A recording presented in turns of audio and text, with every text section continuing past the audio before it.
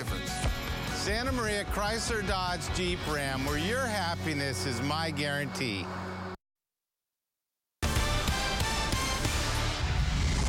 January 1st brought us to a new phenomenon, the first of the Generation Xers. Those born between 1965 and 1980 officially turned 50. And that includes yours truly, who turned 50 just last week. And I wanted to know what to expect and how other women feel about this new phase of life.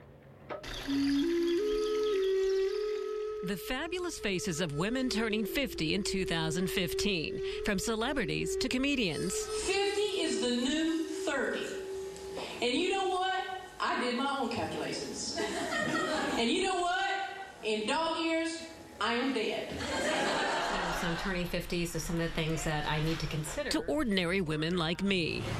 Women of this generation are facing new challenges and new possibilities. Well, at this point, we're a different breed, according to women's health expert Dr. Sharon Goldberg. 50 really is the new 40, so don't look at it as something that the sky's about to fall in. All right, Paula, here we are, halfway done. Easier said than done. For many women approaching the Big 50, it can feel a little like looking out of an airplane from 18,000 feet up, like it's all down from here. You know, a lot of us as mothers put ourselves last. So the first thing you need to consider is make sure that you go to see your doctor for an examination and that you're getting all the appropriate testing. Does that make sense? Planning for the physical changes as well as the financial. The biggest challenge that women have is the transition that they have to starting to think about themselves. Alejandro Ochoa is a financial planner who advises many women about making that jump into a new decade.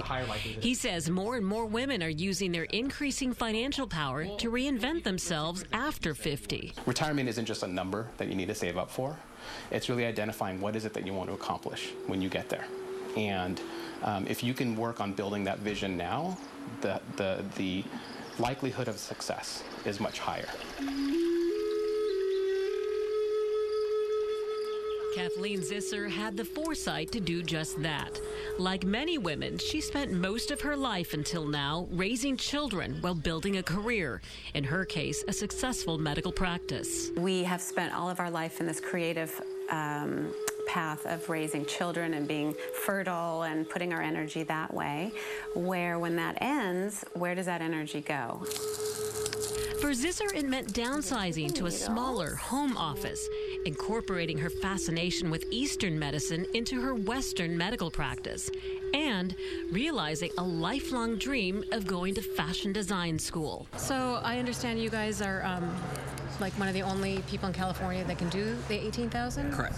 For this reporter on the edge of 50, it didn't mean realizing a lifelong dream of jumping out of a plane from 18,000 feet.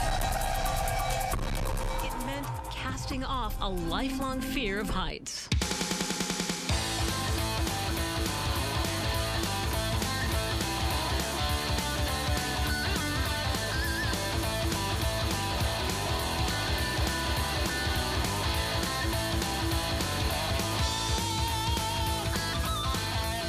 And Xers voiced my sentiments about turning 50 perfectly.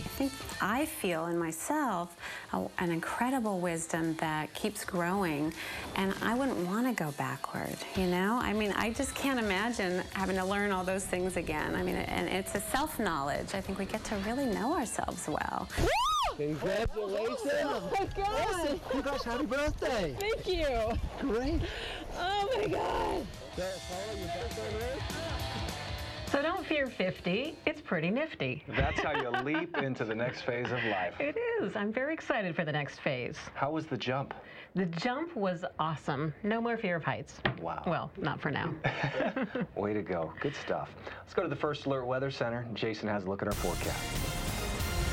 Very cool story there. Thank you very much, Paula. Well, we'll look outside with this beautiful photo that Rudy Ramos sent in during the morning last week from Santa Maria. Beautiful look there. It's great when we have a few high clouds. We have too many low clouds. Tough to see this. Thank you very much, Rudy, for sending that photo in. When we have any kind of weather going on,